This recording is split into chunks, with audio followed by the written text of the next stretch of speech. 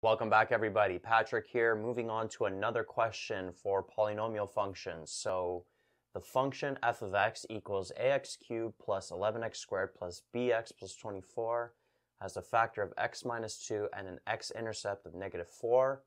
Find the values a and b, so the constants a and b. So notice in this question, we have to find two constants, meaning that usually we're going to need two equations and then we're going to have to do substitution or elimination.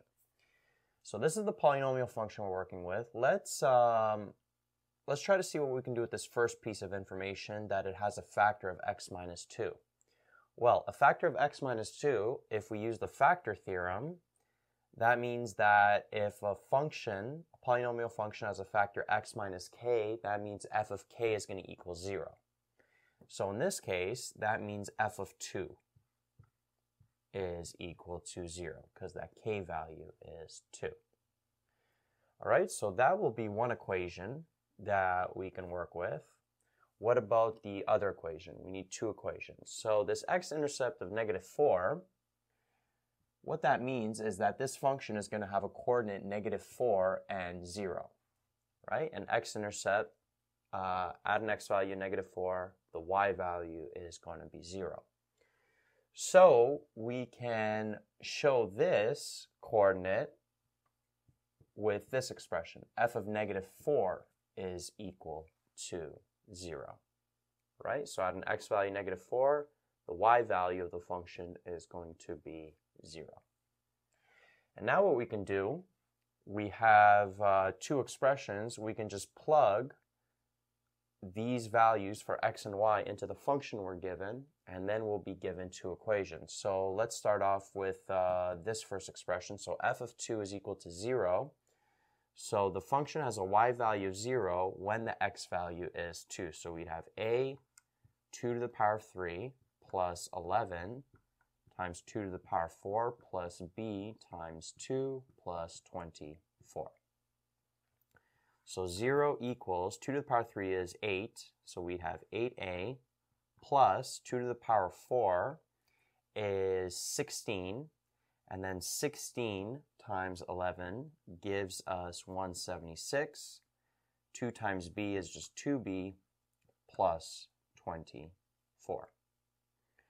All right, so to simplify this a little bit further, so we'd have 8a plus, let's put this 2b here, plus 176 and 24. Notice how those are like terms. That gives us 200. Now you could leave it like this. You could simplify it even further. What you can do is notice how everything is a factor of 2. So you can divide every expression by 2 to simplify it even further. So 0 divided by 2 is still 0. 8 divided by 2 is 4a. 2 divided by 2, or 2b divided by 2 is just b. 200 divided by 2 is just 100.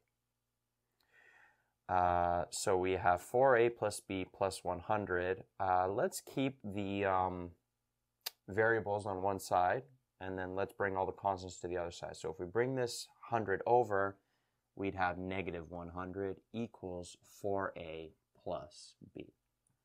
So that there is our first equation that we can work with. All right, so let's make a second equation with this expression, f of -4 is equal to 0. Well, again, as we did here, y value is 0, and that's going to happen at an x value of -4. So if we plug in -4 everywhere, we would end up getting this. And now we have to simplify it. So 0 equals -4 to the power of 3 gives us what? That gives us -64, so this would be -64a. -4 squared is 16 times 11. We have the same thing here, is 176. -4 times b is -4b, and then we have this 24 here. So simplifying it like we did here, we got -64a minus 4b, and then this will be 200. And then let's divide everything by 4. simplify it a little further. Now, you're not always going to be able to simplify this, but notice how each of these expressions can be divided by 4 smoothly. So if that can happen, you always want to try to simplify it a little further. So negative 64a divided by 4 gives us negative 16a. Negative 4b divided by 4 gives us just negative b, and then 200 divided by 4 is 50. And then, like we did here, let's bring all of the variables over to one side. So bringing this negative 16a over and negative b over, we'd have positive 16a plus b equals 50. And this is equation 2. So notice now how we have 2 equations, and we can do substitution or elimination to solve for that a and b. Now, before we move on, I actually want to point out a mistake that I made, and I did it with this algebra here. I knew something was wrong once I got here, so I paused the video. I swear I was looking at the whiteboard for like 5 minutes, or just looking at this for 5 minutes, and it was like a small mistake. I couldn't find it really quickly. And then I realized that here, this should be 2 to the power of 2, right? Because it's 11x squared. I put 2 to the power of 4. So hopefully you caught that before I did. But it just shows you how easy it is to make a mistake with these types of questions where you're doing this much algebra. So you got to be really careful with each step. Even me, I can make mistakes as well. I was kind of rushing through it. Could have been a little bit more conscious. So make sure you're super conscious of everything when you are doing these types of questions where you have to do a bunch of algebra like this. It's going to save you a lot more time in the long run. So this 2 to the power 2 is 4 times 11. This should be 44. Then 44 plus 24, that should be 68. 68 divided by 2 gives us 34. And then when we bring that 34 over, this here should be negative 34.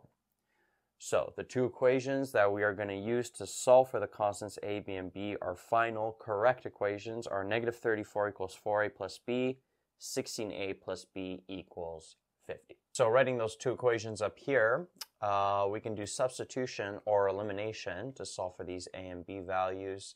I would suggest doing substitution. I prefer always doing substitution, especially if I have variables like this that are by themselves.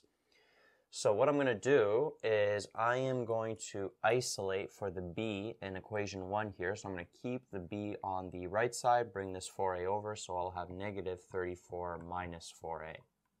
So b equals negative 34 minus 4a. I'm going to take this b value and sub it into this b value here.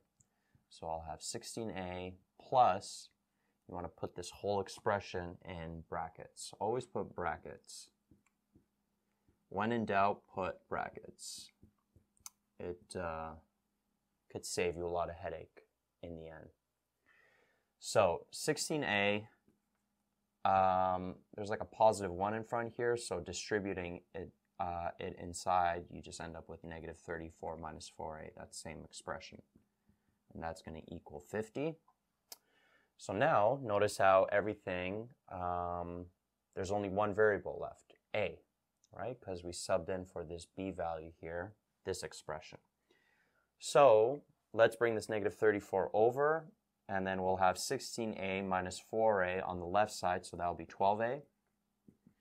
And then 50 plus 34, right? Negative 34 becomes positive when we bring it over. That would be 84. Divide both sides by 12 to get that a by itself. So a is equal to 7. So now a is equal to 7. We can take that a value and then plug it in here and solve for our b value. So our b value is equal to negative 34 minus 4a, right? This expression that we had up here.